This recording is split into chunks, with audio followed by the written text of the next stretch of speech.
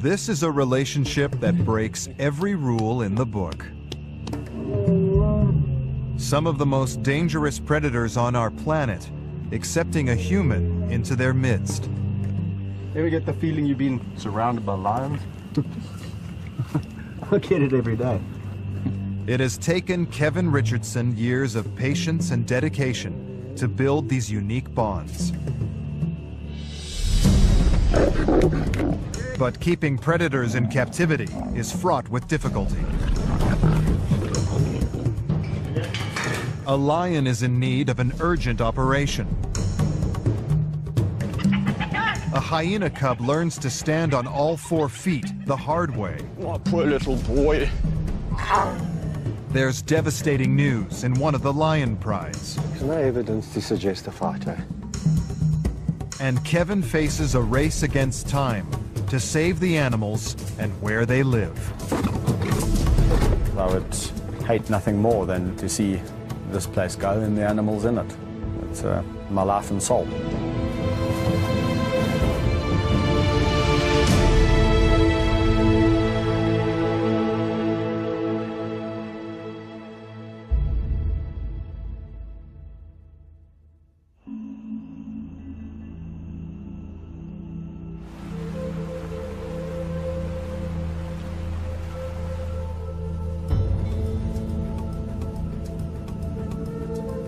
This is the kingdom of the white lion, a 700-hectare private wildlife sanctuary run by Kevin Richardson.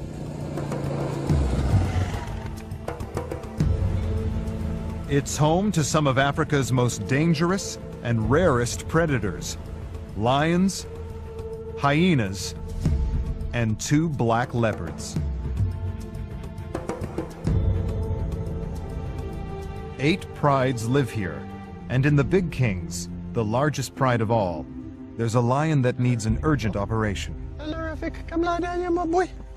Come lie down. 5-year-old Rafiki has spent his life with an ungainly saunter, and it's getting worse. He has an extra dew claw on both of his hind legs that shouldn't be there. They are a deformity and need to be amputated. Vet Jonathan Fish has been called out to remove them. I think you've seen it before.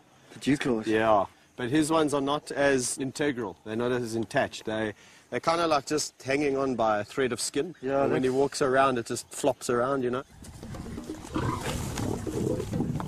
Dew claws are normally only found on the front legs of a lion, not the back. They act like thumbs and are used to hunt and hold down prey while lions eat. But Kevin is worried Rafiki's redundant dew claws could be accidentally torn off, with the risk of serious infection. And by removing them, he hopes it will help the ungainly lion to walk properly. Before the operation, Rafiki needs to be anesthetized. So I think what I'll do is I'll just entice him with some pieces of meat. Yeah, Rafiki. Yeah. They use a pole syringe to inject him with the sedative. Yeah. Willie, I'm going to just time it. Leave you alone. Okay. Leave him alone. Let's go. Anesthetizing a lion is risky. The dose is difficult to judge. Too much, and his heart could stop. Too little, and he could wake up early. Yeah, quite a hard dose. Yeah, he's going down like a ton of bricks.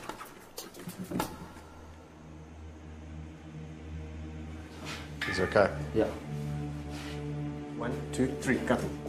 Once he's safely sedated, Jonathan needs to work quickly. Right, so I'm going to cut through the skin first. There's some major blood vessels under there. Yeah, there's a big blood vessel that supplies the skin. Yeah. And there's a big one that supplies the claw itself. I mean, if you can imagine having that attached to your leg and walking around with that, it must be highly irritating. No special technique there, you just... Okay. Thanks. Sure, look at that,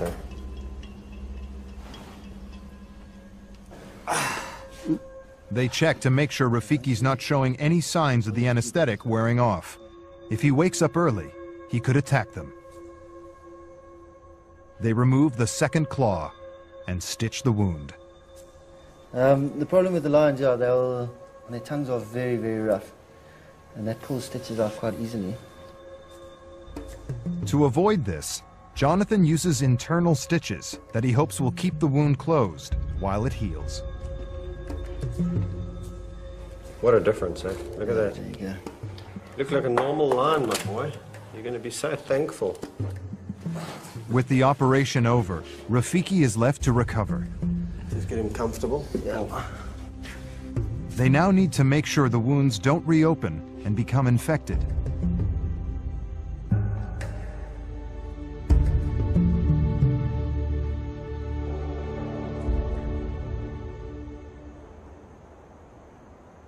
A few hours after the operation, and with Rafiki just about on all 4 feet again, he's released back into the big king's pride.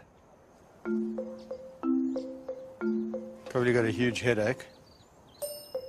So Rafiki's just come out and he's actually just trying to find some peace and quiet. He's gone to a spot in the shade and the youngsters keep pestering him. All the adults couldn't really be bothered. They've understood what's going on, I think. They've said, okay, leave him alone, he looks a bit grumpy. But not the youngsters. They are curious about these bandages and the smell of these bandages, and they keep on harassing him, and he's getting up and giving them a good beating and then going back down.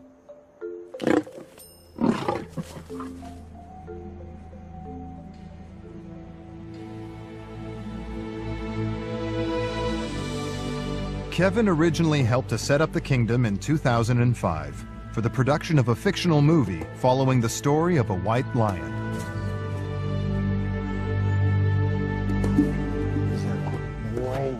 The retired stars of the film now live out their days here, alongside some of Kevin's favorite lions from his former job at another lion park. The feeding of the animals, vet's bills, and general maintenance cost up to $20,000 a month, all paid for by a private investor. But now the funding is running low, and Kevin needs to find a way for the park to become self-sufficient. If he can't, all the animals could be sold. I've made a promise to them, I made a commitment to them. So at the first hurdle, I'm not going to waver and just throw in the towel. It's far too easy. For Kevin, finding a way for the kingdom to contribute to the conservation of lions is crucial. One day he hopes to open it to the public and give educational tours. It's the day after Big King Rafiki's operation, and Kevin heads over to check up on him.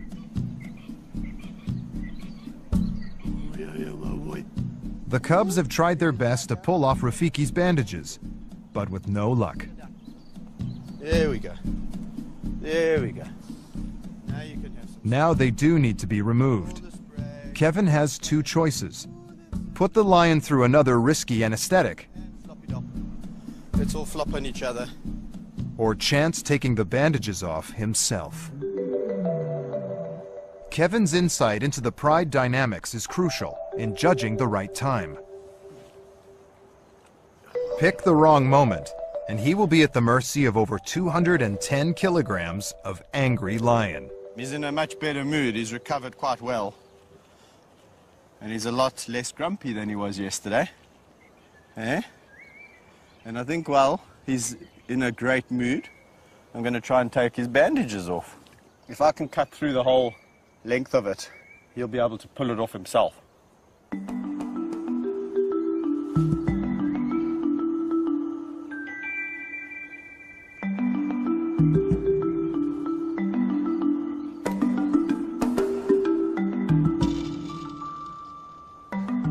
One of the really cool things about having a relationship with a lion is that if there's anything that you need to look at or inspect, it's quite easy to do it without having to put them under. I can look at a little wound, I can say, okay, well, that doesn't really need any treatment. I can try and get the bandages off his paw.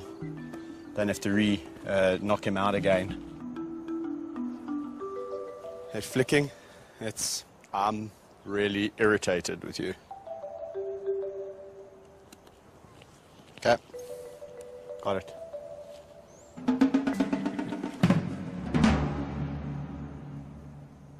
With Rafiki on the road to recovery, no one is prepared for the shocking events about to unfold in another lion pride. The next morning brings heartbreaking news.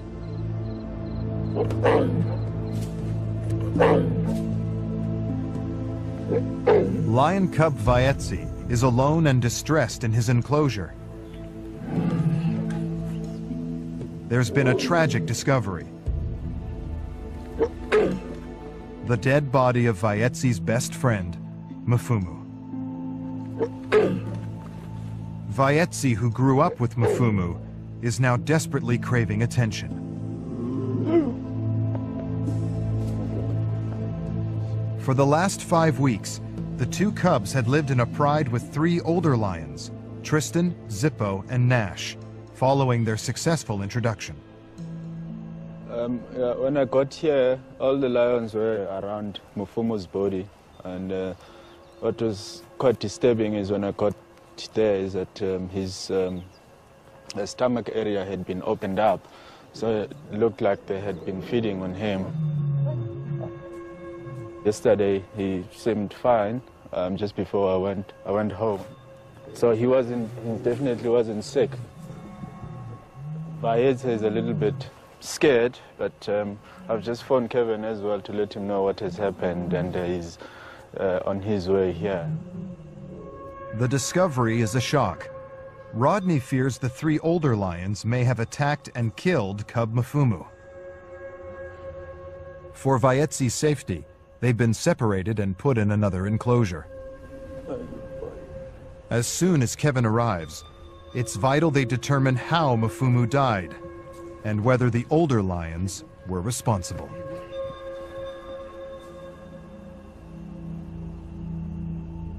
After hearing the terrible news of cub Mfumu's death, Kevin has rushed to the kingdom.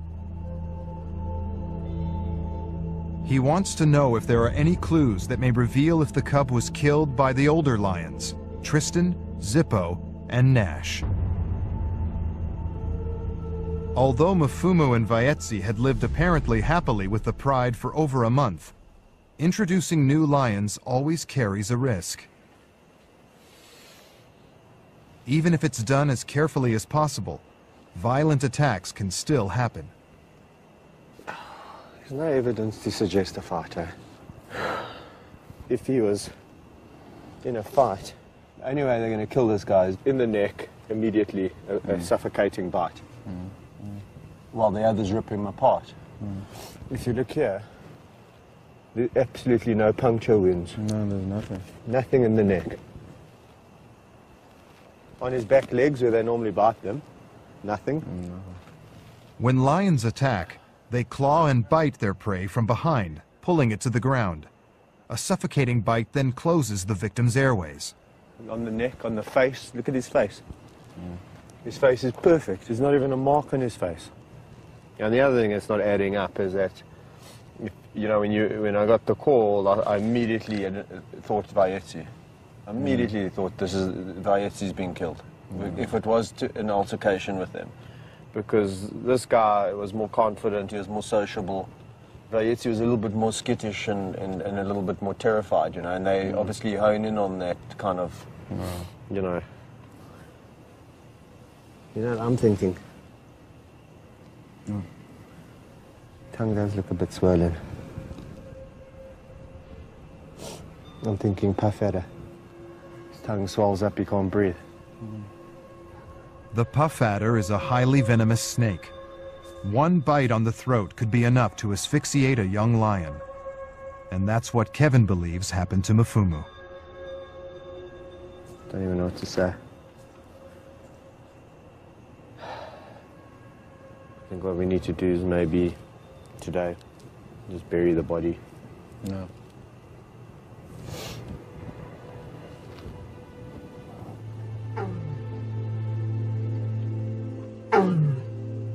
It's likely that once Mfumu died, the older lions began to investigate the carcass and tear it open. The truth be known is that it does happen. It happens in the wild, and it does happen in captivity too. That if an animal does die, sometimes, you know, they do tuck into it and they do start to consume it. And sometimes once their carcass opens up, they kind of like feeding instinct and frenzy takes over.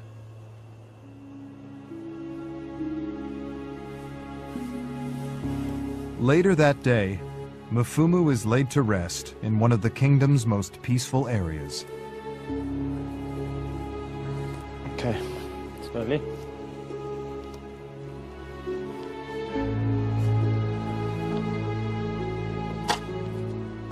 Kevin is now faced with a dilemma. What to do about the remaining cub, Vaetsi. As a precaution, for now he'll have to live on his own. We can kind of give him the attention that he kind of requires at the age that he is now, but ultimately he's going to grow up alone. So we need to seriously think about what to do next. And I don't have the answers at the moment.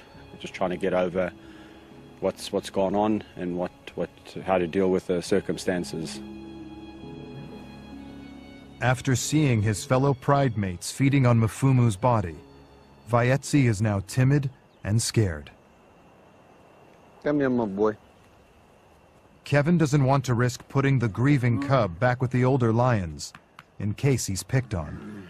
You know, I've worked with lions so long, and this lion's clearly missing his brother, and it'll take some time, like it does in people, for him to get over it. But he will get over it, he'll move on. It just means that we're going to spend a lot more time with him and give him a lot more attention, especially during the next couple of weeks, you know, just while he's pining. And you can hear him, it's a melancholy cry, and he's trying to call. He doesn't understand, you know, what's kind of going on. Shame, are you feeling lonely? What happened here? But in the long run, Kevin knows human company alone just isn't going to be enough. Let's go for a walk. Tristan, Zippo, and Nash, removed after Mfumu's death, are now being taken to meet the 3 other members of their former pride. They're going to be reintroduced to Bobcat, Bandit, and Gabby, the other half of the so-called terrible teens. Run!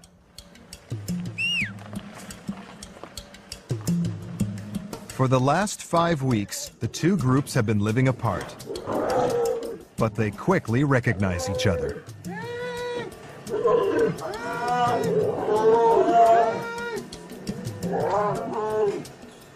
When Mfumu died, obviously that's created a bit of a problem. And what we've decided to do is let this group reunite. So the 6 have got back together. That was very peaceful. Maybe that's because you all know each other now, eh? It's a good group of lions, man. That's what I'm... This is the last empty enclosure. But now the terrible teens' pride is moving in full time. We certainly have a space predicament now at the kingdom because we don't have one free area to put lions in. This is a bit of a problem because every time I want to rotate animals around, it means we've got to take a group of animals and put them somewhere else in like a makeshift area. So it's not the ideal situation. With the reformation of the pride, the kingdom has reached capacity, and there's no money to build new enclosures. Finding ways to fund the kingdom has forced Kevin to look outside the park and outside his comfort zone. So today I'm doing a motivational talk, just talking about the lions and talking about what I do. I must say I'm feeling very, very nervous, but I think hopefully it's going to go well. Don't know what to expect because I've never done one of these before. Getting off the point, this chap is fascinating, and we reckon if we all put our resources together, we might yet save this planet. Ladies and gentlemen, please put your hands together for Kevin Richardson. Despite the alien environment, this is an avenue Kevin can ill afford to ignore. I start with them when they're really young. The will to learn is really what it's about. Businesses are willing to pay a premium to see him talk about his life with lions. None of the animals that I interact with are truly wild, as in the definition of going to the Kruger Park or into Botswana. This picture did the rounds all over the world, people saying this is this crazy ranger from South Africa, and he came across this pride of lions, and he made a really special bond. He just whispered to them. So when I read this, I was quite amused. I thought, okay, well, and I was a bit worried. I thought, oh, geez, what's going on there? People are thinking these things which aren't true, really, about me. With this first public talk under his belt, Kevin is hoping that there will be more lucrative bookings in the pipeline. Back at the kingdom, Cub Vaetsi is still grieving for his best friend, Mfumu. With the lion's welfare at stake, Kevin decides there's only one solution. He's hoping that his former employers at a nearby lion park may have a cub of a similar age that he could pair with Vaetsi. One of our lions is in desperate need of a partner. Yeah, and he's a bit lonely. Yeah. I'm 99.9% sure we can help you out. Cool. Is it? I mean, obviously. Welcome to it. If it's platform-wide. So that's really good news. The lion park does have some females of the age that we require. So it looks like Vaetsi is going to get a partner, and this is excellent news because he's been pining over the last couple of days. He's really, every time you walk past the enclosure, he's calling and calling. The next day, Kevin heads off to the park near Johannesburg. Yeah, good, whoop. They're going to meet several hand-raised lion cubs under a year old. Kevin and Rodney feel confident that the cubs are still young enough to start building a relationship with them, and crucially, with Vaetsi. Hello, my sweetheart. Hey, are you coming to a new home? Are you coming to meet Vaetsi? They're looking for a female, likely to be more submissive around the traumatized male cub. You're quite a feisty bunch. Yeah, we're going to have to instill some discipline. There is one perfect year-old lioness, but she has a sister, and the park doesn't want them separated. It's an extra mouth to feed, but the two show they might just have what it takes to win over Vaetsi. I think this is absolute perfect age for Vaetsi because they're slightly smaller than him, slightly younger. There's two of them. He needs a bit of confidence boosting, so he's going to feel a lot more relaxed interacting with smaller lions than he. Having spent their entire young lives at the lion park, the lionesses are not accustomed to being loaded into a van. Come on! Oh! Finally, with the help of a few tasty treats, they're on their way to the kingdom. But the big test is yet to come. Will Vaetsi accept them?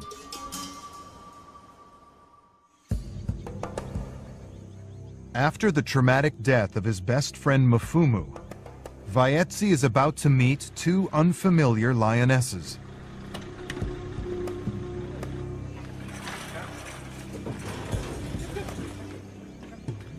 The newcomers, Livy and Ginny, are nervous. Come on. Here you go. It's their first time being introduced to a strange lion, and they're wary of Vaetsi. And without his best friend Mfumu to back him up, Vaetsi is also reluctant to make the first move. Slowly, not me. Kevin decides to step in as mediator. The funny thing is that Vaetsi is really and truly using me as a human shield. Every time he comes to interact with these girls, funny enough, I'm in the middle. Hey?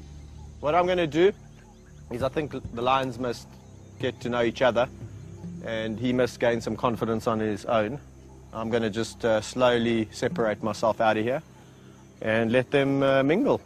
And it's up to him to impress the ladies now. Yo! Because it's time for you to be a man, my son. Kevin patiently waits until everyone relaxes. This is the kingdom kind of lions, eh? All love. This is all about love, my boy. The kingdom full of love. Here we go. But replacing the bond that Vaetsi had with Mufumu is not going to happen immediately. The next few days are key.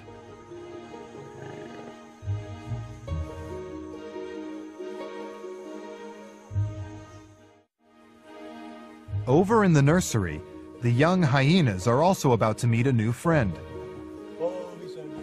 Abandoned animals born at the kingdom are brought here to be socialized.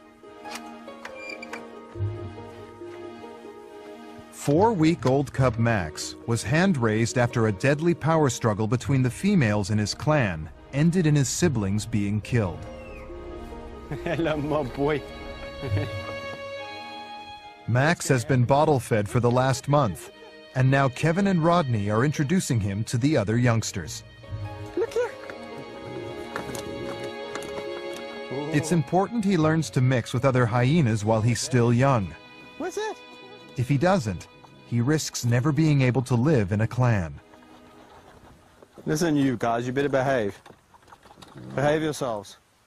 Hold on. Today is the very first time that he'll be let free with the other excited cubs. Grab here, give you a height advantage. It's a tense moment. Let's take that out the way. Even young hyenas can be highly aggressive when sorting out their hierarchy. Go slowly, slowly, slowly, slowly. It's just excitement, and they're all just trying to tell him, "Hey, this is me. I'm Woody. I'm the boss here."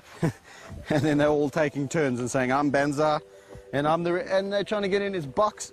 Max is a male, and in this group we have predominantly females. So there might be a little bit of neck biting, and we're the dominant females.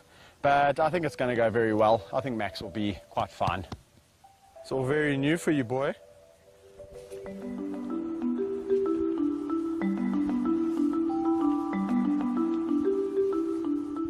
So this is part of the socialization process, and we'll be doing this on an almost daily basis with Max. Every day, just give him a little bit more time with the hyenas.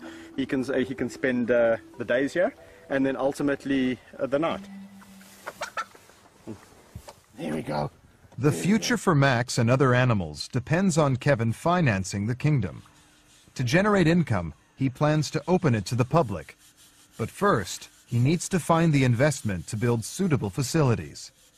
To help raise money, he recently set up a local volunteer program where people pay to help out at the park. For me, it's a way of getting involved and trying to make a difference. I think we live in a beautiful country, and I think this is just my way of getting involved. I think everybody has to pick what you're passionate about, and this is mine. So, yeah, I'm looking forward to working here for a long time. Kevin's wife, Mandy, is visiting the kingdom along with their son, Tyler. With the local volunteer program proving a success, there are now plans to expand it internationally. Taking paying guests from overseas could provide a significant income. But first, they need to work out a program worth paying for. Hello, Daddy. Hello. All right. Did you enjoy your drive? I've just been thinking now in terms of the work. I was thinking like anti-poaching, so going out and looking for traps and things, river cleanups on the riverside, bush cutting, fire breaks, fence maintenance, or in terms of checking, fixing, and then possibly that idea we were thinking about the camera traps and setting up the camera traps just to see what actual wildlife is naturally occurring here, but just to get some records and see what actually is going on out there.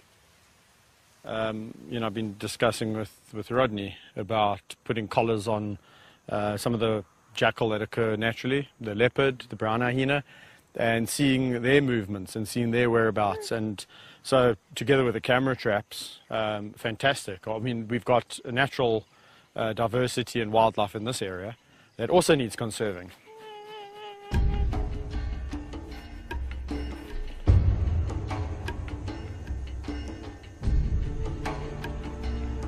It's 2 weeks since Kevin introduced white lion Thor to lionesses Kusasa and Sabindi. He decided that Thor, having spent his life as a bachelor, needed some company of his own kind.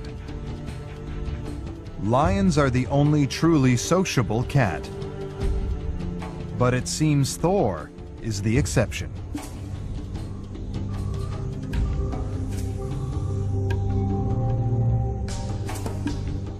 Although the three have settled down peacefully enough, they continue to keep their distance. As one of the leading stars of the White Lion movie, Thor stole the limelight. Now the bachelor is seemingly too shy to make the first move on his new lady friends. What's going on with you and those girls, eh? Don't you like those girls? Why can't you just be with them like us? Eh? Be nice to them. Kusasa and Sabindi have been with Thor for around about 2.5 weeks now, and it really hasn't gone as I expected. I expected a little bit of friction in the beginning, and then 2.5 weeks later I expected this happy pride lying under a tree. It's kind of weird because the females have settled nicely in the enclosure, and there's almost this easy indifference. They're quite happy to live side by side, but they don't come close to each other.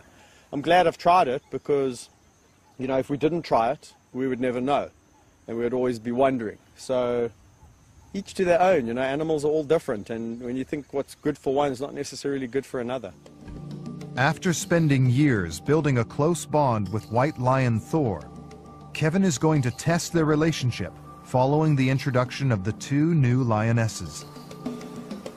He's been waiting to pick the right time, and with all peaceful in the newly formed pride, he comes to a decision.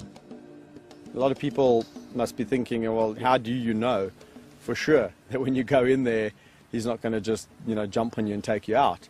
And it's kind of like when you know somebody over a period of time, you will understand when they're in a bad mood or a good mood, not by speaking to them, but just by looking at them. And those are the messages that Thor will send me. I haven't noticed any of that of late, so I'm going to take it one step at a time and see how it goes.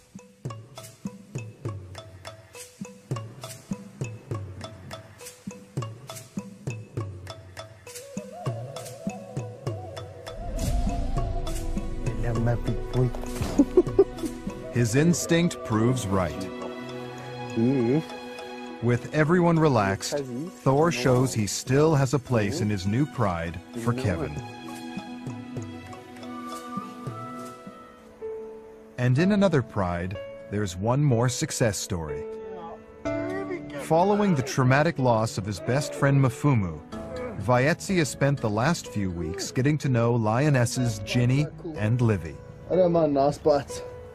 Much to Kevin's relief, Vaetzi is no longer pining for his old friend. I've been attacked. I've been mauled. Having seen how his happiness has changed over the last couple of weeks, he's completely a relaxed, happy lion again. And they get along very, very well. They all lie together. They're always licking each other. Livy, which is the paler one, is a little bit more shy, a little bit more reserved, and does take a lot of her cues from her sister, who's a little bit more, she's darker, old Ginny, and a little bit more adventurous. She was actually the first one to bond with Vaetzi. Stop it now! Oh! Once again, it's Kevin's turn to establish his place in another new pride. Forging new relationships now is key to being able to interact with these lions when they're older. No. Even though these two girls have been hand-raised, they're not used to people sitting and lying down with them.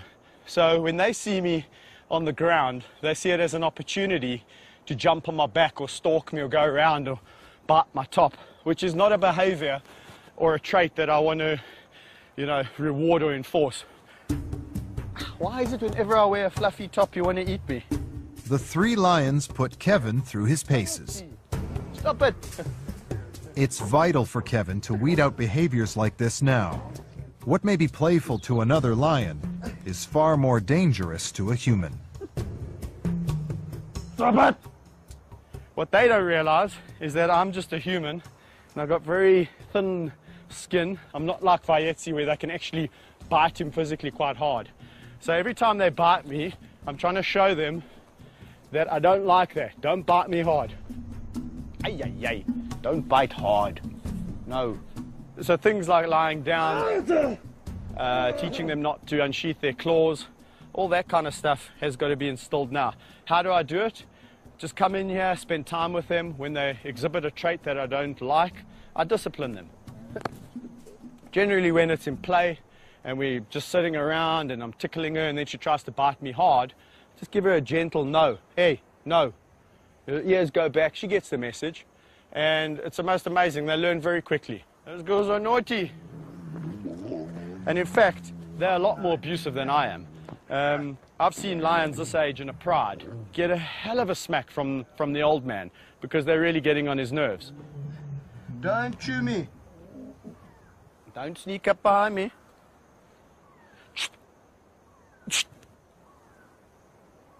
Now she's realizing that it's not about biting Kevin's hand off. She could have a good gnaw on it. If she bites me too hard, she'll get a little bit of a warning on her nose. But there we go. That's the behavior I like. And it seems Vayetzi is not immune to Ginny and Livy's influence. The girl's feisty behavior is rubbing off. Stop that now. I'm going to work a little bit harder at trying to build relationships with these two and also trying to stop their naughty behaviors from creeping in. Because this guy's got very naughty in the last couple of weeks. Yes, you know you have. You have. You're a naughty lion.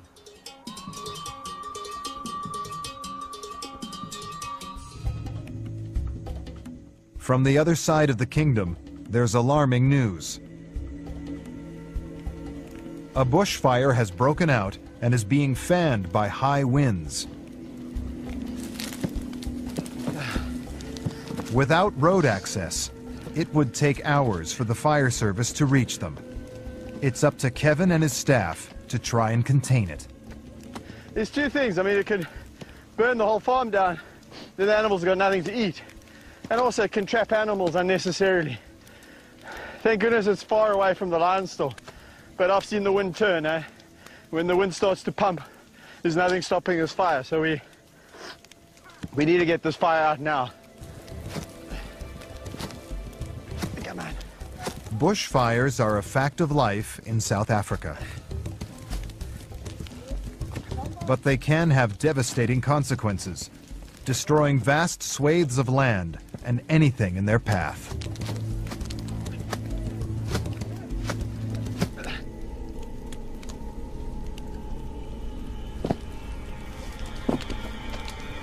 A few hours later, the worst is over. Looks like we got it under control. Looks like we put it out. Only problem is I've seen this situation many times before, and when we all just go back and relax and talk about the incident, it flares back up again because the wind picks up. The wind's died down a bit, so at the moment we're looking good. But what we'll do is we'll just keep some boys around here with the beaters, just in case we have a little flare-up. Put it under control again. With one crisis narrowly averted, Kevin heads back to the other side of the kingdom. Come, Maxie! Come, quickly, quickly! Max the hyena cub's big day has finally arrived. After surviving against all odds, he's now ready to join the nursery full-time. But Max's enthusiasm to join the new clan is exciting the others.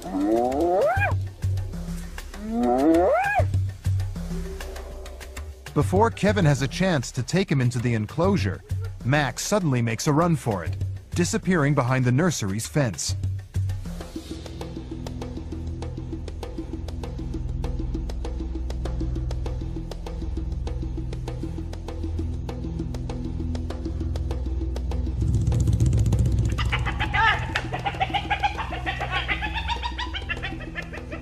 Did he bite him?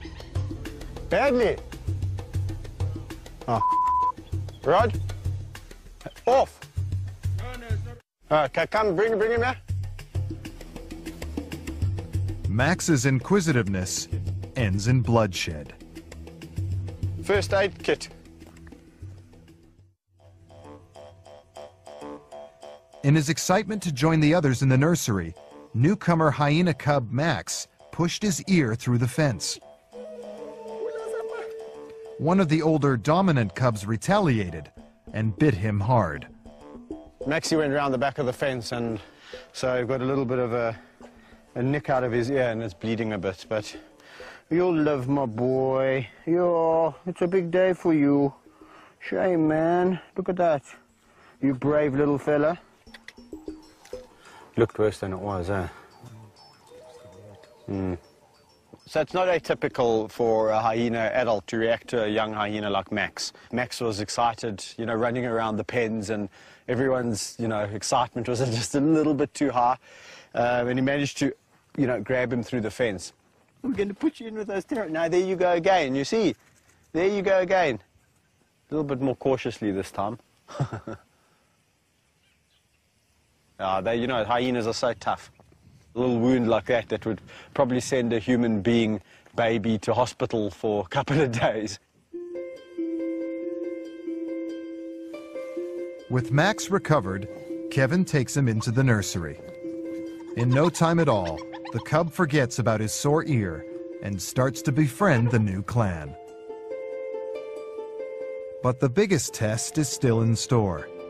At the end of every day, all the nursery residents are safely shut away in a night shelter. If Max manages to spend the night unscathed, he will be on his way to establishing his status in the clan.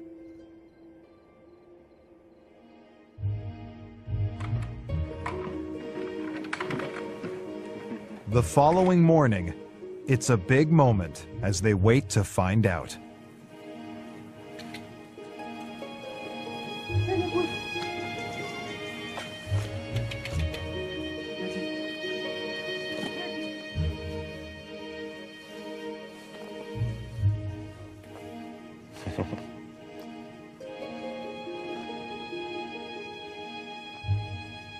This morning we came, and you're always a little bit apprehensive, but when Rod let them out, they all sprung out of the nursery, no bite marks, all just one cohesive unit. So I think it's really well done on all fronts, you know. From the fact that Max actually survived.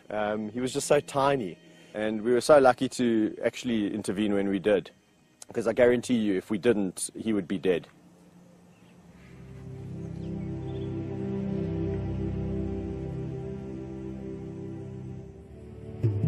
And there's more good news.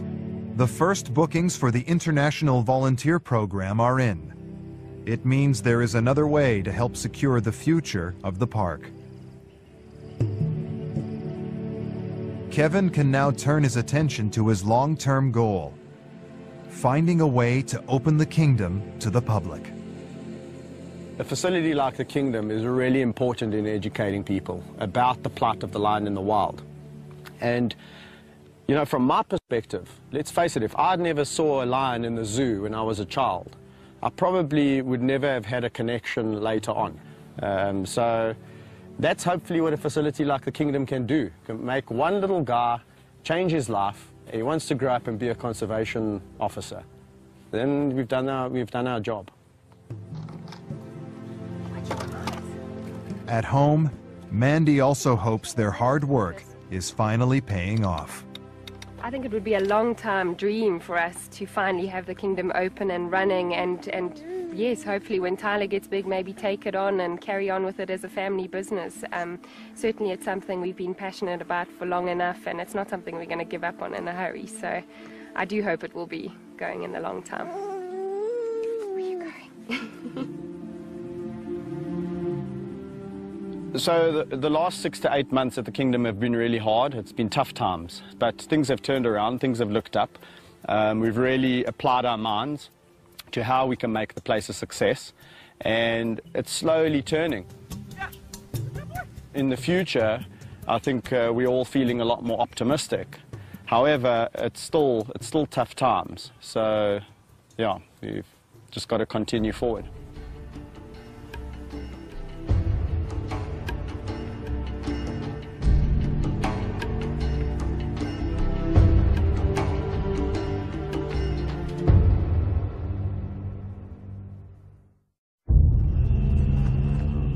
This is a relationship that breaks every rule in the book. Some of the most dangerous predators on our planet accepting a human into their pride. Ever get the feeling you've been surrounded by lions? I get it every day. It has taken Kevin Richardson years of patience and dedication to build this unique bond. Come. Let's go. But keeping predators in captivity is fraught with difficulty.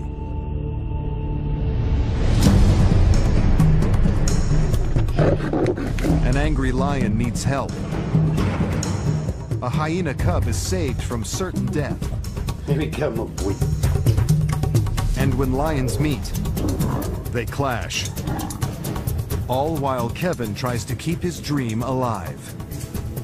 I would hate nothing more than to see this place go and the animals in it. It's my life and soul.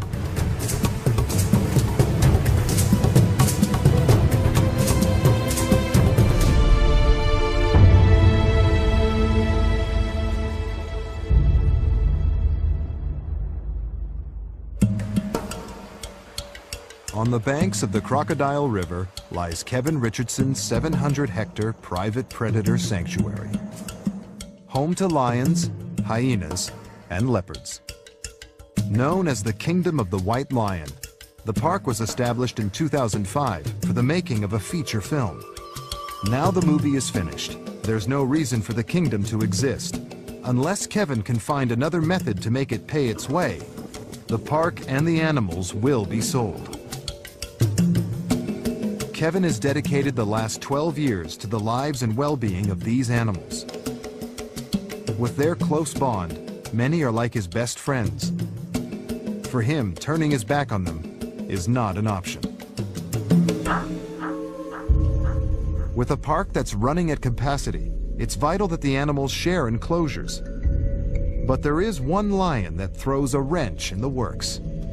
The star of the feature film, Thor, seems to have the usual trademarks associated with a movie star. Cravings for attention, the constant desire to look the part, and the diva-like tantrums. Well, Thor is a very temperamental lion. In fact, sometimes even I find it a little bit tricky to read his mood.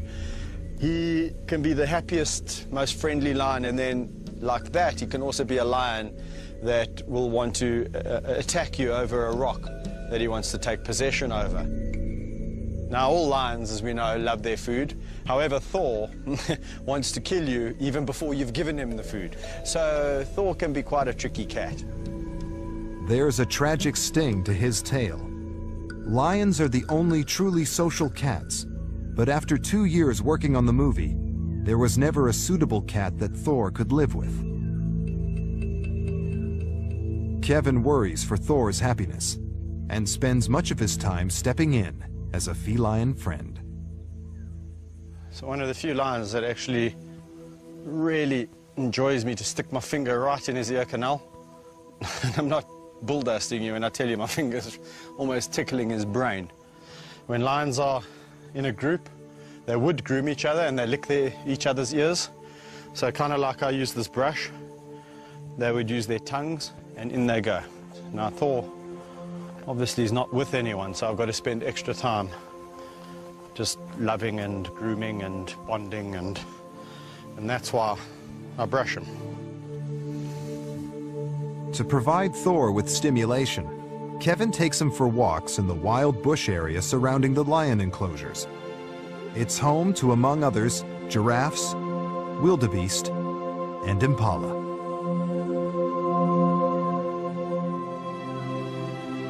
Finding a suitable partner hasn't been easy, but Kevin's had a breakthrough. We finally found some suitors for Thor. 2 lionesses, Kusasa and Sabindi. He doesn't know it yet, but in a couple of days' time, he's going to be introduced to the lovely, tawny females. Hey? We've decided that they would suit Thor just fine. We're going to put them on the pill. Because we really don't want to be breeding any more lions over here at the kingdom, eh? But you'll still get the company. It'll be nice. On the other side of the kingdom, in the hyena clan, there's trouble. Mother matriarch Gina has been fighting for dominance with her daughter Oslo. Their power struggle ended in murder as they cannibalized each other's cubs. There's just one survivor, and Kevin has had to take drastic action.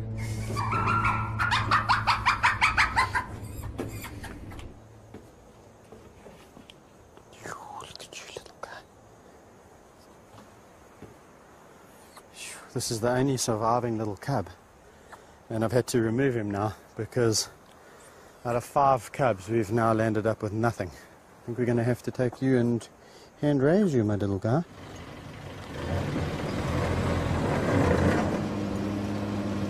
The responsibilities that come with taking a youngster away are tremendous, because now you are basically becoming its mother. So you immediately start thinking about the future. Where is he going to go once we've raised him to a level where he doesn't need to stay with us 24/7?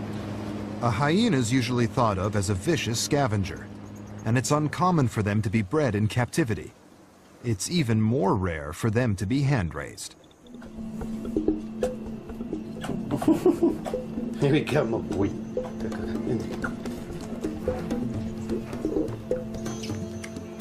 You don't want to stop for a burp then, boy? Hmm?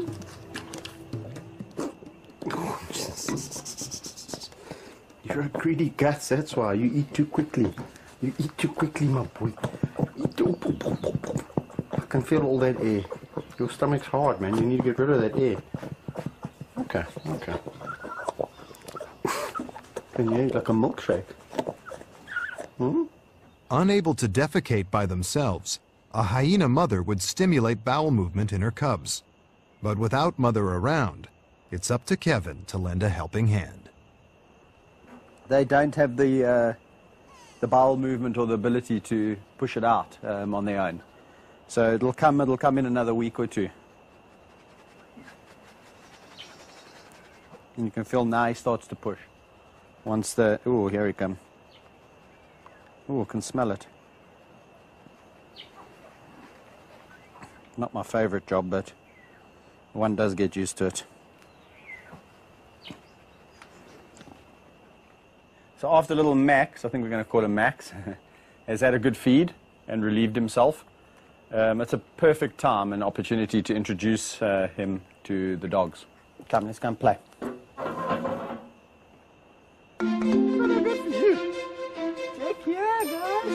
Cubs require constant socialization to prepare them for life back in the animal world. Over the years, Kevin has found help at hand on his own doorstep.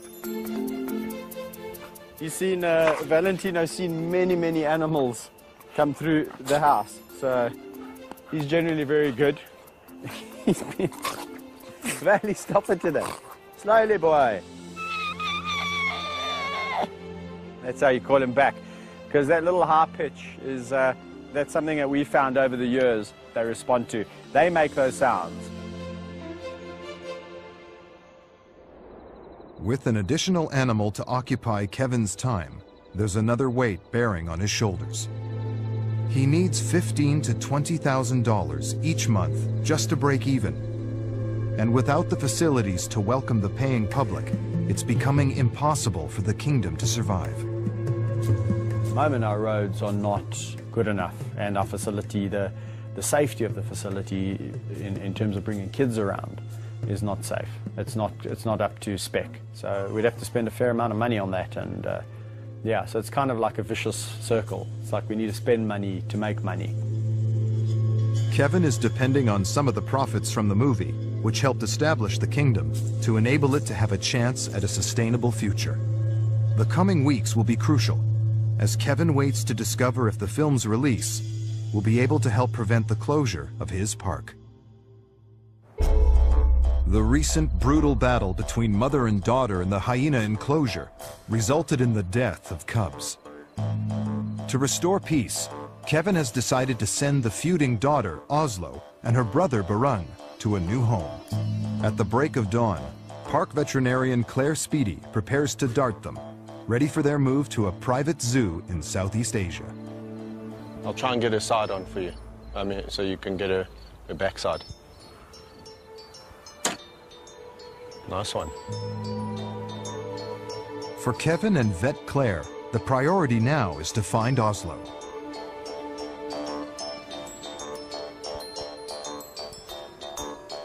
As Oslo's legs give way, Barun looks on nervously in the background.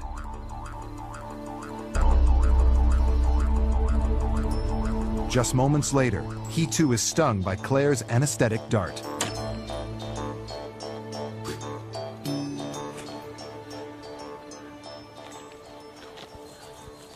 Okay, this is Oslo, and Oslo is obviously Gina's daughter, and she's the one that's been fighting with Gina a lot, although it's calmed down quite a bit lately.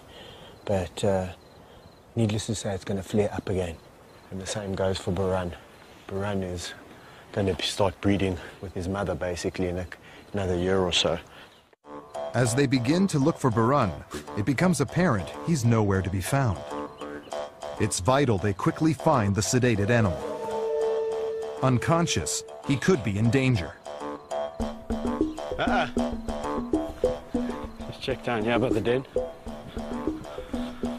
Let's do this top half first.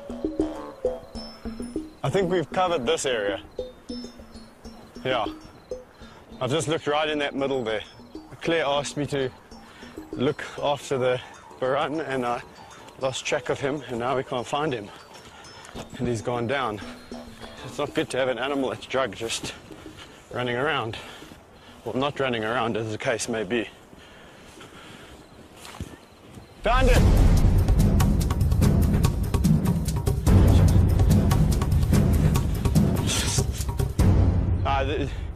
There's no ways he was here when I came last. There's no ways he was here. I came right past you. Okay, 2, 3. Up. Okay. Okay.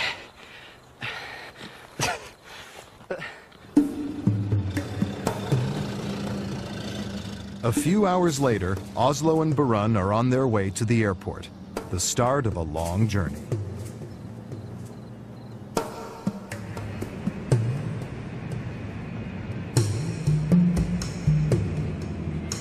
You never like to see your animals go, but it's the reality, you know. If the numbers are getting too great and the complications with mother and daughter and mother and son, you know, it's just a necessary thing we have to do. And it does, you know, people say it gets easier. It doesn't.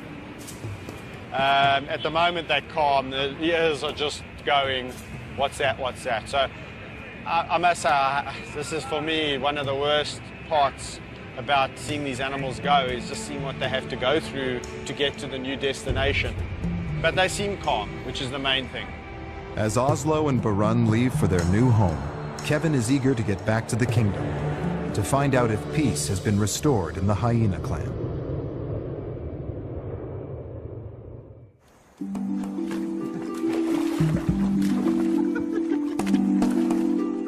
The following day, Kevin visits the hyena enclosure to check on the mood. Now the troublemaker has left the clan.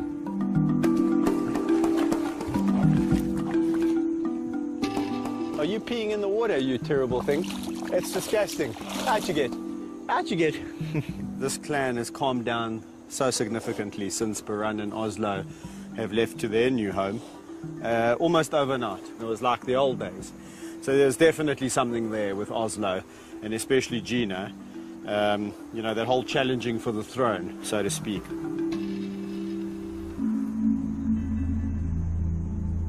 The kingdom's nursery acts as a shelter for any of its abandoned animals. It's currently home to 2 lion cubs and 5 hyenas.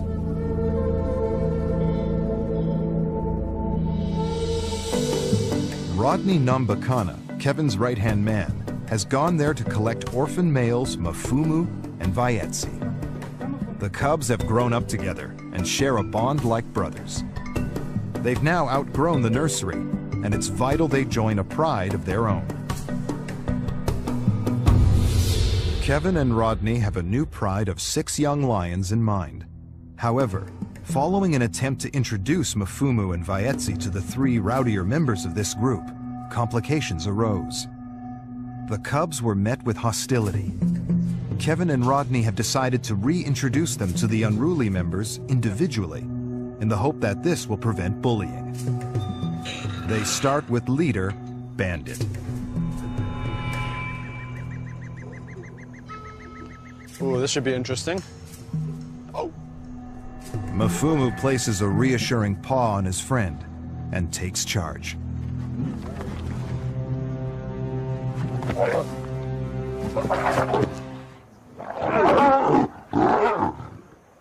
Be nice, Bandit.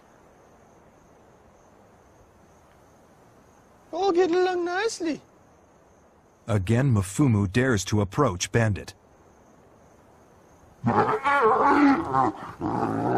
Goes in to help, you see that? Slowly. Nicely, nicely. You see? No, no, no, no, no.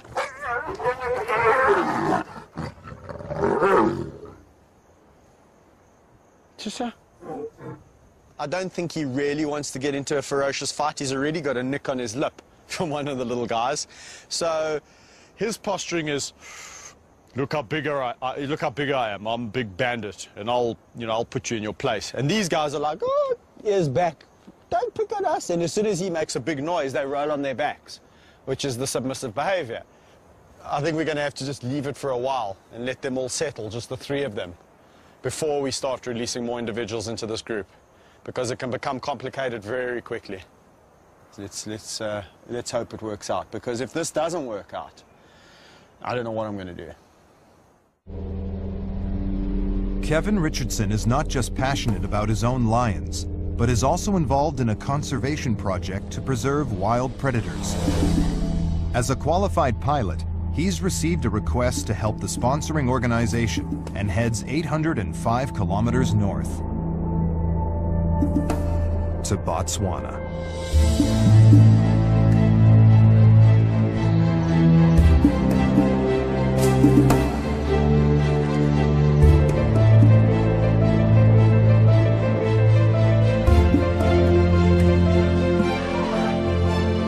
Deep in the Okavango Delta lies the research camp for the Botswana Predator Conservation Trust. Set up to study the interaction between all the species of large predators in northern Botswana, it's coordinated by Andrew Stein. These things are living creatures and they have a place in this world, and we need to understand what they do, where they go, so that we can conserve them and make sure that life continues. Andrew has had difficulty finding the main pride. They're hoping to locate them from the air.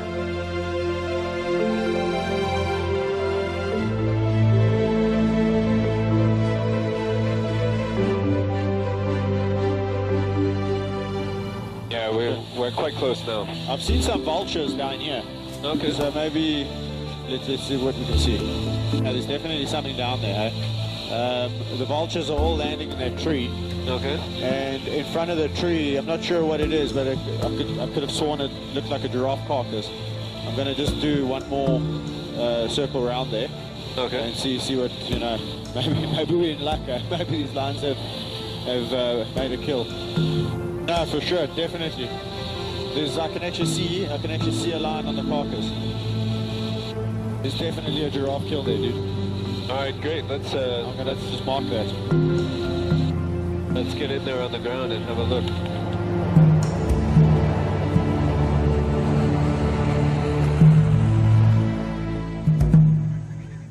Armed with their radio equipment and coordinates of the kill, they head into the bush to find the pride.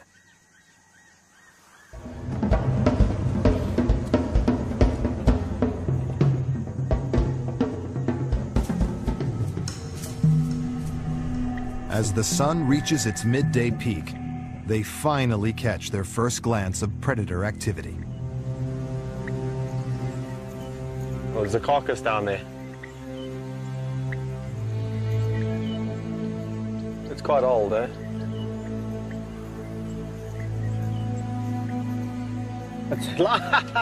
There he is. I can see him from here.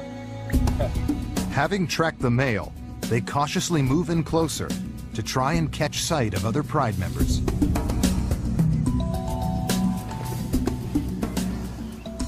What are the dynamics of this pride?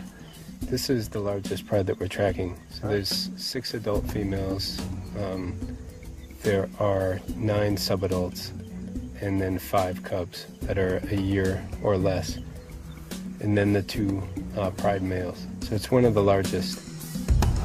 Kevin tries to prevent his own lions from breeding, but the story in the wild is vastly different. Numbers are plummeting, and it's estimated there's been an 80% drop in less than 30 years.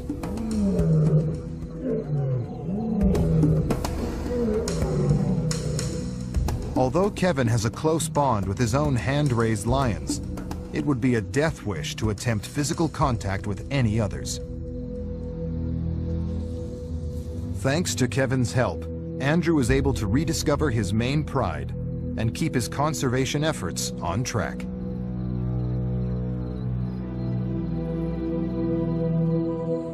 Early the next day, Kevin returns to South Africa. But there's a dark cloud looming over the kingdom. Everyone's been relying on the success of the feature film to save the day. The pressure of these expectations weighs heavily on Kevin as he awaits news of the film's commercial success. Cinema revenues are looking meager, and the financial situation is about to take a turn for the worse. The movie's been pirated along with a whole bunch of other South African releases that have been on circuit. And it's just so irritating. I mean, you work for so many years to put something out there, and then some, I don't even have the word for it, comes along and just cribs it and puts it on the street for, you know, a fraction of the price. The consequences are far-reaching. And it goes as far as the kingdom, because if the movie did well on, you know, combined theatrical, DVD, TV, the situation would look a lot brighter here. Pressure is mounting, and unless Kevin can find a way of raising much-needed cash, the future of the kingdom's residents looks bleak. If the film, you know, for whatever reason now doesn't get out there, the consequences are that the park might have to shut down, and we might be having to find homes for 37 lions, 20-odd hyena, and the rest of the animals that live here. There is no easy solution. Lions will only be bought up where there's a demand, and at the moment I don't think there's much demand for lions. So quite frankly, I think unless somebody really came in here and bought them out, putting them down would be, a real option.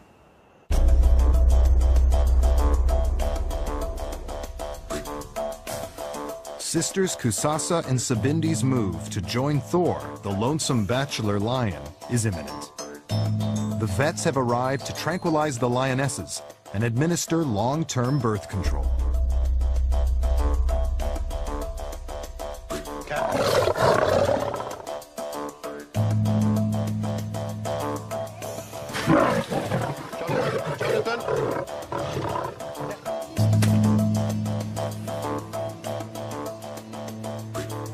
It doesn't take long for the drugs to take effect.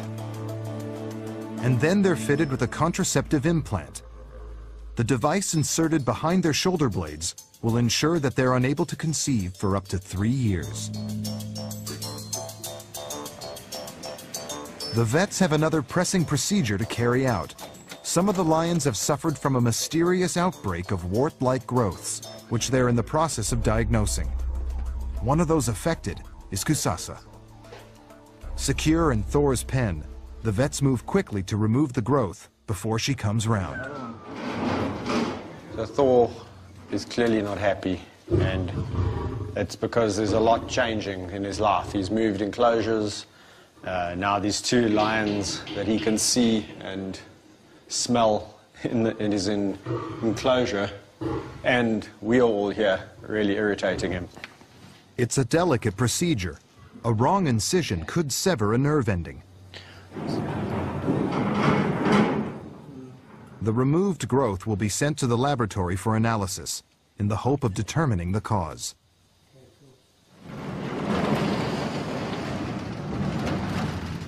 As the lionesses sleep off the drugs, Thor still seems disturbed by their presence. In less than 24 hours, they will be joining this angry cat.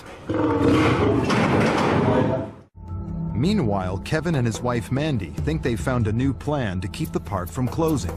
We've had a lot of inquiries into people just wanting to come out and help on the farm. So we thought, why not, you know? Let's get the volunteers through here. They can contribute in a positive way. And it can also help, you know, fund some of the things that we need to do here, you know. With a new baby in the family, Mandy in particular is looking at future ways for the park to support itself. It's not just about the income that international guys will pay to come through to us, it's about the working hands that we have on the farm. There are other things we are exploring to do with corporates and things like that at a later stage, but you know, every little bit counts towards running a big park like we have. At Thor's enclosure, the bachelor is about to meet the two lionesses for the first time. Kevin takes no risks before releasing Kusasa and Sabindi. Thor's still very aggressive. So I've had to bring the dart gun out and mix up some drugs for Thor, just in case I have to dart him to prevent him really tucking into these goals. So if it's getting out of hand and I feel that I might have to intervene, then this is what this is for.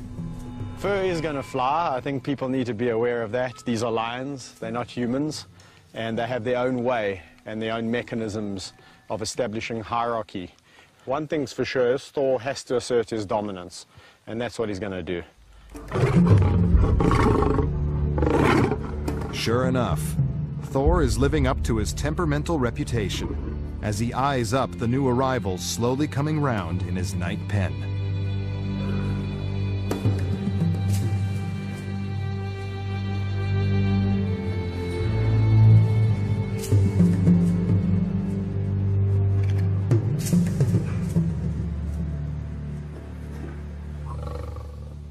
Prepared for the worst, Kevin opens the hatch, allowing the lionesses to run out. But true to his unpredictable ways, Thor seems indifferent to their presence. Despite Kevin's anxieties, the girls don't seem too concerned with their new roommate. As soon as food arrives, it's the perfect opportunity for Thor to show off his dominance. Yeah.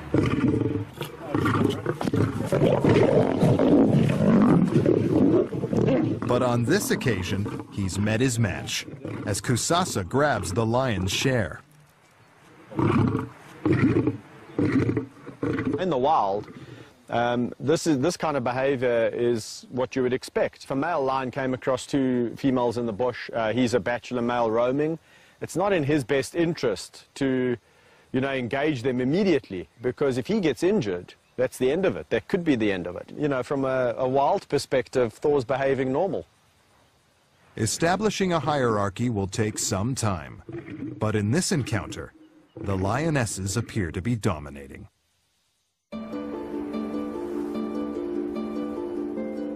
In another enclosure, Kevin faces a dilemma. Brothers Tao and Napoleon have spent their lives together.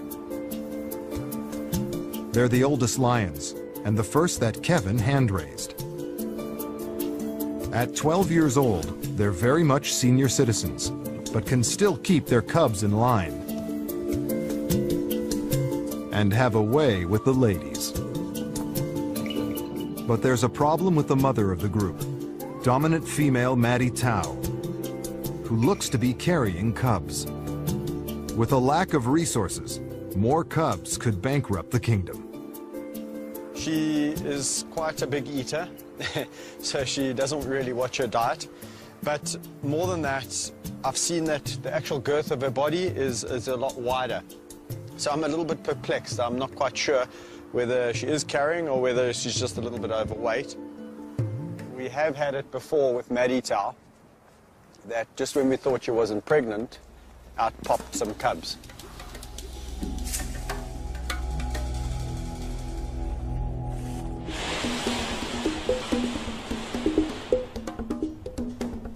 Maddie Tao has been separated from the pride.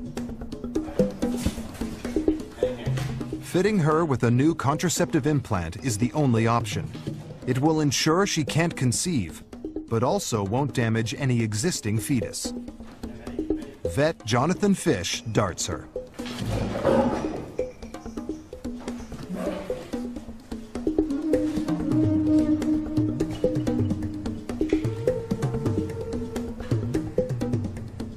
She does look quite wide, her back, her girth. When the lions generally fall pregnant, they increase in size from here to here.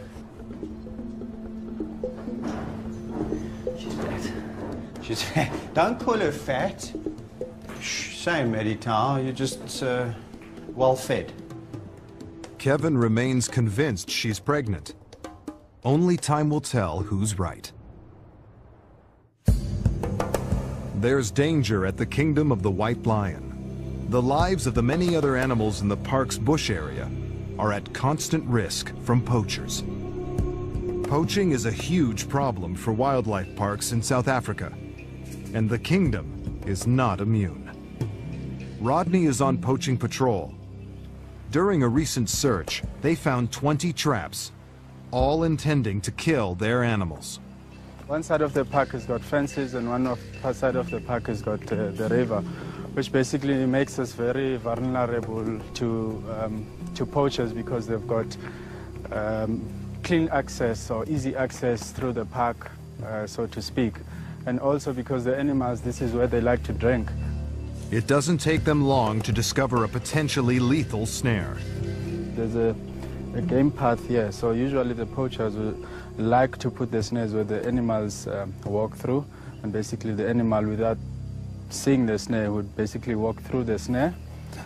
You can see this here is the snare here. At this height, would probably get caught in the neck, and the more the animal pulls away, the snare closes and just suffocates it. Today they removed just one snare, but the risk of poachers is an ever-present threat in the park.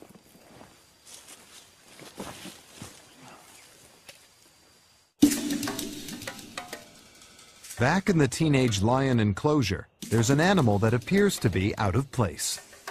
Spunnies has grown up with the lions and is a fully fledged member of Bandit's Pride. As the kingdom's pretend lion, he's never met a fellow hyena. Kevin and Rodney have decided, as the least threatening member of Bandit's troop, Spunny should be the next in the Pride to be introduced to Mfumu and Vaetsi. Despite Spunny's familiarity with lions, as soon as Mfumu and Vaetsi arrive, he's being chased around the enclosure. But help is at hand for Spunnies when his old friend Bandit is released for his second encounter with Mfumu and Vaetsi. Kevin's hoping it will be a more peaceful affair than last time.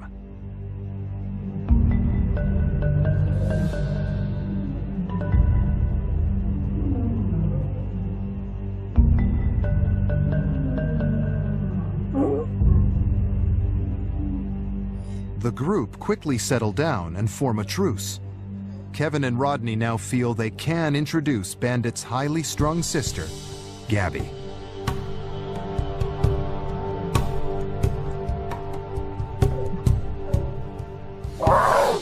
With backup in place, Spunny's confidence kicks in.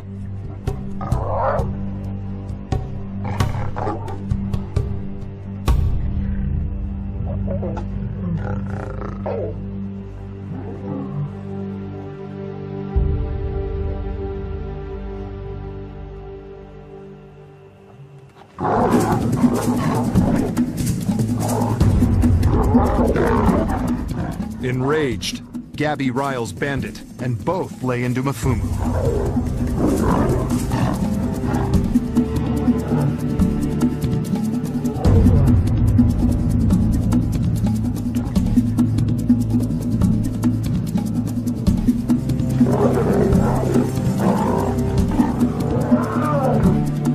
Stop it. Stop it. I promise I'll warning you.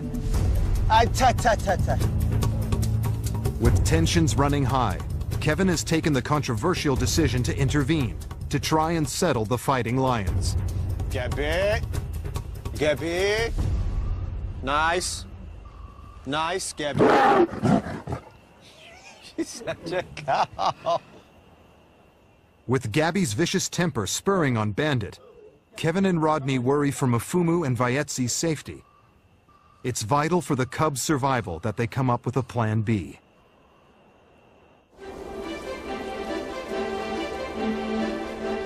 It's an early start at the kingdom. After yesterday's failed introductions, Kevin and Rodney have another card up their sleeves. They're going to let Mfumu and Vayetsi first form a coherent group with 3 of the calmer lions in Bandit's pride. If this works, they will join the rest. You've got the 5 youngsters versus the 3 older lions. They stand a much better chance. Be nice.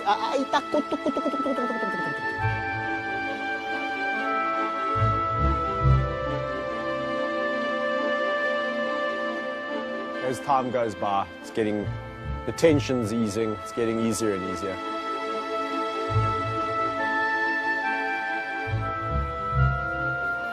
Mfumu and Vayetsi, you'll notice, are side by side, very still, very quiet, very low, and keeping a very watchful eye on what the other 3 are doing. It's a good sign from them. It's been a successful morning for Mfumu and Vayetsi.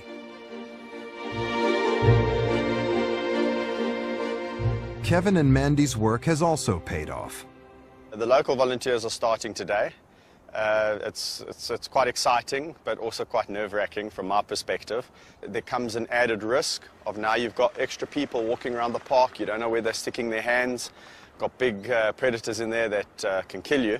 So there's always that in the back of my mind. You know, I think 99% of it is pure logic, but you never know.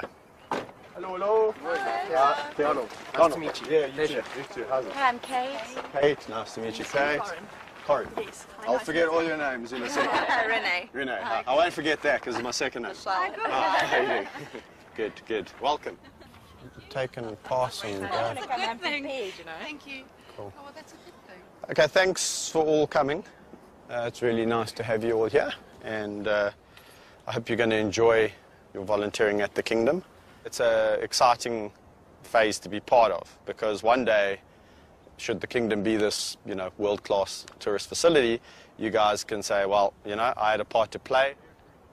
Following their induction, the volunteers are taken on a tour of the park and are eager to see Kevin interact with the animals. So Alex, Kaiser, Siam. Siam's a really fantastic tawny lion. Hello, Kaisi. Are you in a good mood today, boy? Oh. Okay, so he looks like he's in a good mood. Kaiser, so to give you an example, come, boy. Come, Simon. Sammy. Oh.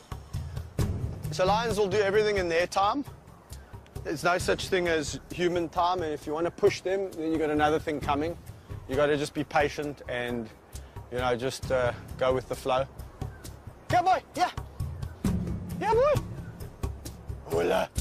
Patience is indeed the order of the day. Sorry. As Kevin's calls fall on deaf ears, he tries his luck with Thor. But again, to everyone's astonishment, he is completely ignored. As a last resort, he steps in with Meg and Amy, who, true to form, give him a boisterous greeting. Free labor from local volunteers like these is invaluable. But if the park's going to survive, then Kevin and Mandy will have to come up with more radical plans. Following Lioness Maddie Tao's procedure to have a contraceptive fitted, it's been a waiting game to discover if she is pregnant, or, as the vet thought, overweight. So Maddie Tao, it appears that she's a little bit overweight, and she's not actually pregnant. Again, gestation-wise, it's been over 120 days, and there's no signs of cubs. So I think it's a little bit of a diet for Maddie Tau. Orphaned baby hyena Max has survived against all odds. Saved from the hyena den just days after his siblings were killed by their auntie, he's been hand-raised by Kevin. It's now time for his first outing to the nursery. There he will meet Mfumu and Vaetsi, on a break from visiting the older lions and some curious young hyenas. Over there, my little pooper. Look there! Don't be scared of them. They were once like you. They were once like you too. They know what it's like to be the smallest. Miff, miff, miff, miff, miff, miff, miff, miff, miff. Mfumu, the more confident of the two, wastes no time in making a friendly greeting. Hello, guy. This is going very well. This is going very well. Look at that. You've all been so nice. Hey? You've been nice. You're such a nice group of animals. Got such beautiful natures. Yeah.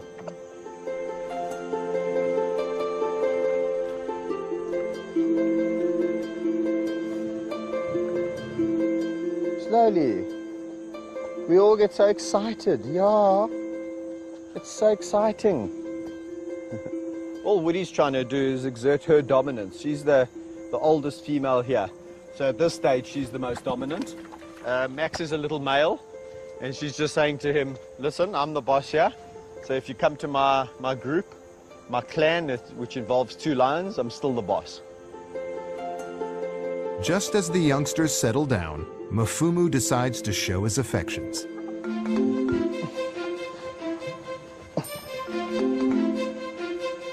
Hey, you're gonna break my back, man.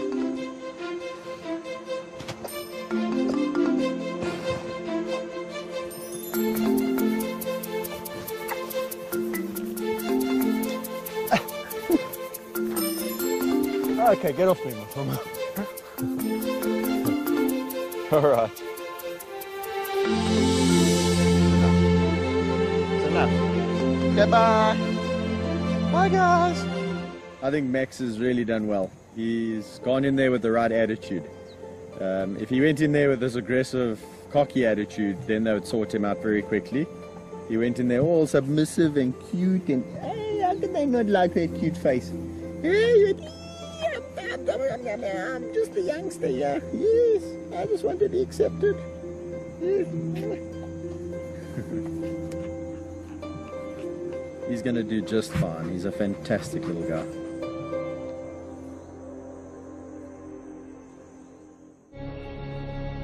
As life at the kingdom appears to settle down, there is about to be some tragic news.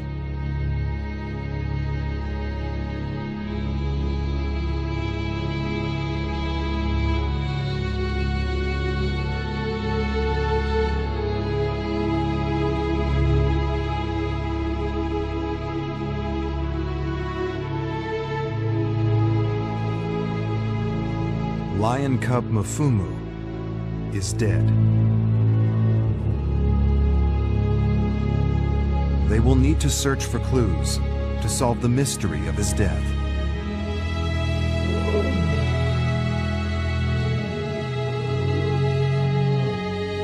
In the meantime, his best friend Vaetsi is left alone.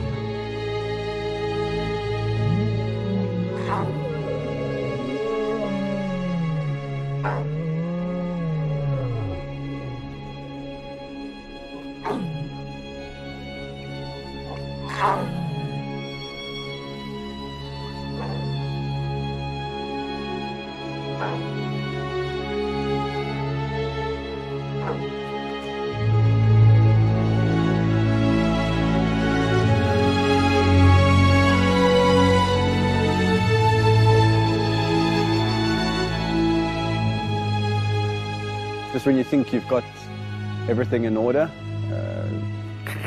your whole world is kind of shattered. As Kevin mourns the death of Mfumu, the threat of losing the rest of his animals and the entire kingdom is about to become more real than ever.